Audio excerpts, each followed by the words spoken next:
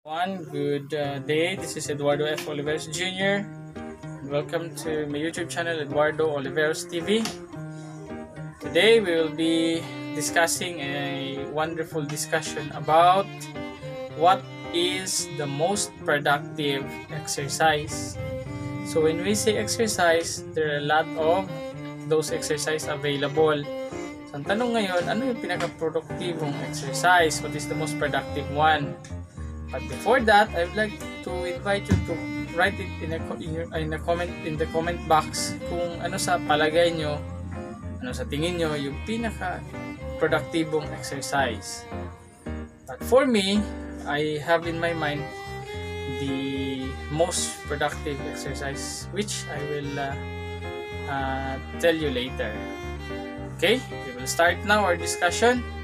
What is the most productive exercise? Actually, in the exercise regime, marami pong nakahilera na mga ways, di ba? When we are going to a gym, mayroong stationary bicycle, mayroong treadmill, mayroong parang setup, yung sa dumbbells, yung mga ganun. So, those are exercise classified in the cardio exercise or cardiopulmonary exercise.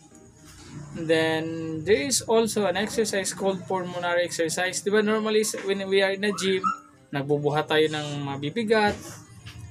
We are tumatakbo tayo sa using the treadmill. We are nag-bike tayo using the stationary bike. So those are cardiopulmonary exercise. Meron din exercise na parang pulmonary lang siya.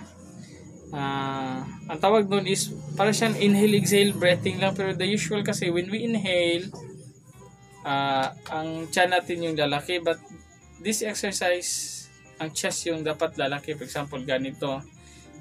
Hihigop ka ng hangin sa ilong, bubuga mo sa mouth, ganito.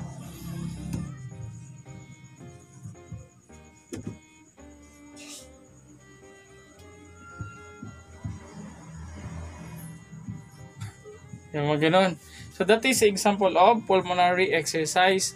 Meaning, you inhale using your nose, you exhale using your mouth. Inhale and then hold your breath at least 8 seconds.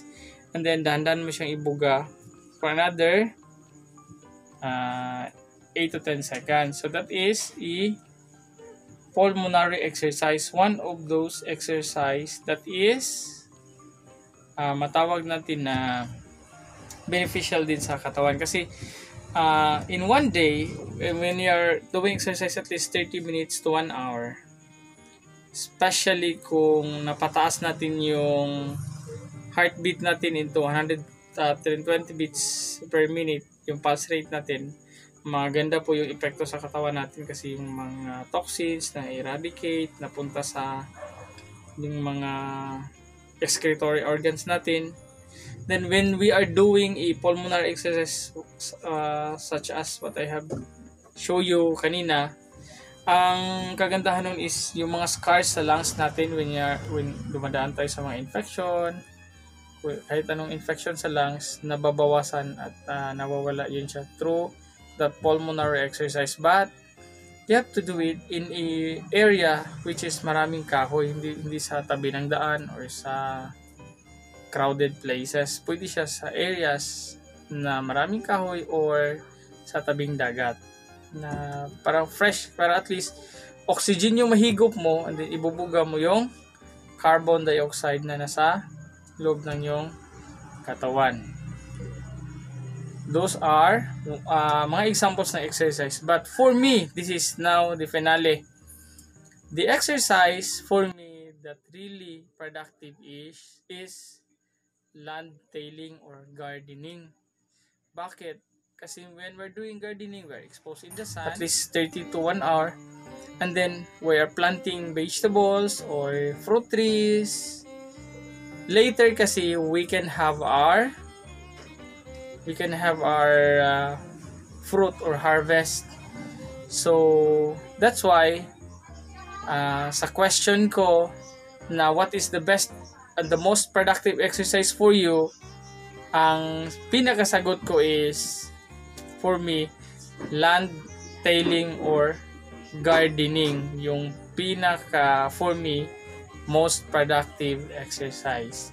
So, if you have your comment also when regarding this topic, you can comment it in a comment box, or you can message me in my messenger to my Facebook account, edwardsoliveros@yahoo.com, or text me at my number 0906-017-2846.